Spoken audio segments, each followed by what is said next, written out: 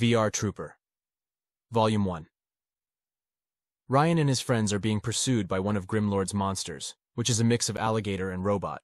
But this time, Ryan finds a data crystal that contains geographic information about the virtual world. They reach a reality barrier that is a portal to return to the real world and exit the virtual reality. They try to elude the interrogator, who is the monster chasing them, and whose job is to interrogate the troopers. But not only the troopers pass through the portal, the interrogator also goes through. This causes the troopers to be teleported outside the laboratory, where they usually return from their missions. Professor Hart is happy that they brought the locator crystal and immediately starts deciphering its data. However, Ryan has to go to a karate tournament tonight. Ryan is not upset about the situation because ever since his father was kidnapped, Tao, the owner of the dojo where he trains, has been like a father to him. And he knows that Tao needs his help to keep the karate dojo running.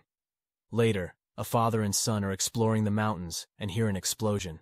However, the father receives a call from work, as his boss needs him to do something immediately and to forget about their family gathering. Near them, the interrogator has arrived in the real world, and not to look bad in front of his boss, decides to kidnap the boy's father so that he doesn't return empty-handed. In the laboratory, the professor notices another reality alert.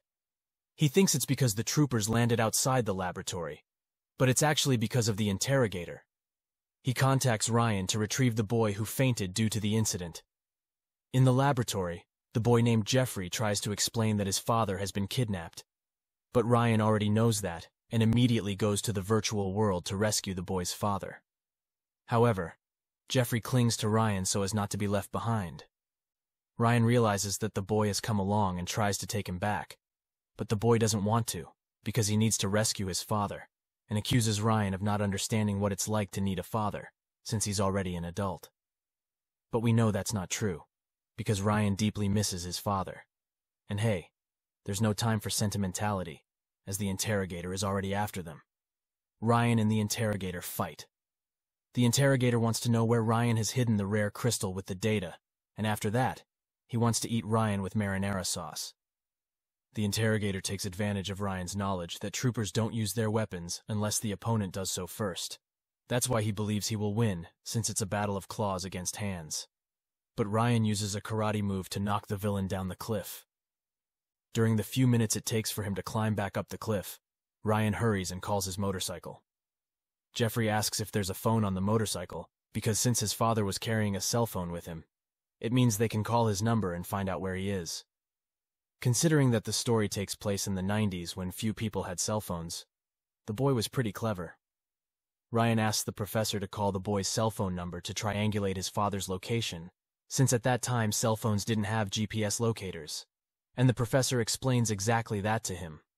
That the Earth's phones, at that time, don't have coordinates to directly connect to the virtual world.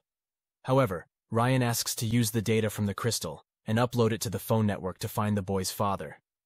But the data from the crystal can only be accessed once. If they do that, they won't be able to use the data again to locate Ryan's father. Ryan says not to worry about him, but about the boy's father. But the interrogator is after them again.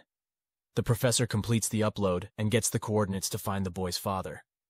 He instructs the motorcycle to go to the location on autopilot while Ryan fights the interrogator. Then they arrive at a factory-like place with robots on fire. The boy's father is being held in the factory by a robot. To defeat the interrogator, Ryan uses a maneuver with the flying motorcycle, causing the villain to crash to the ground. Father and son are reunited. On the way back to the real world, the father confesses that he was scared of dying there and realized that what matters most in life is family. Seeing this scene, Ryan reflects on himself and wonders how it would be if he could meet his father again, just like he does in every single episode of the series.